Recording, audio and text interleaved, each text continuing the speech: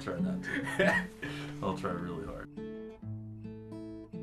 Well, art is what got me to California. Like, I would not be here who I am. And that meant a lot to me. And when I threw my first show in California, it was so crazy to see what I was capable of making in a year. Like, just the event itself.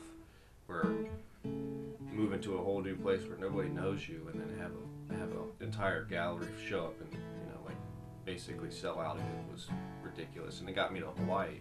It's just so crazy. I'm kind of burnt on art shows currently. I worked in ad agencies doing pretty, like, run-of-the-mill stuff, type design, where these people are stuck in a system where, oh, this typeface has been working for 7 years, why would we change it? And then having to fight against that type of mentality for a little bit of creativity was pretty exhausting. The uninformed consumer is the biggest thing that I have a problem with. I don't like to think that my audience is stupid.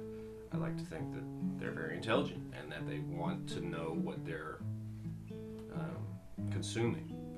But it's not a common thread in the current, or when I was working specifically. Like, it was never brought up. Like, why should somebody buy something that we're spending all this time developing?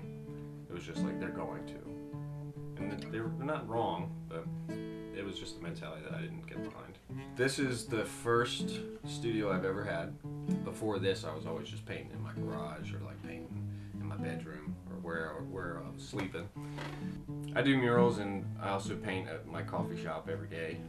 Go out and, because it's a very lonely environment sometimes, and if you get stuck in your head too long, it gets a little crazy, a little like fever about it. But I make it a point on my personal self to be out and about, and it keeps me like grounded relative to what I actually want to be talking about with my artwork. I pull from a lot of stuff. Like, I pull from Russian culture, Japanese culture, English, like African, but mainly I just try and make something that I would like to look at, that pleases me, like makes me happy when I make it.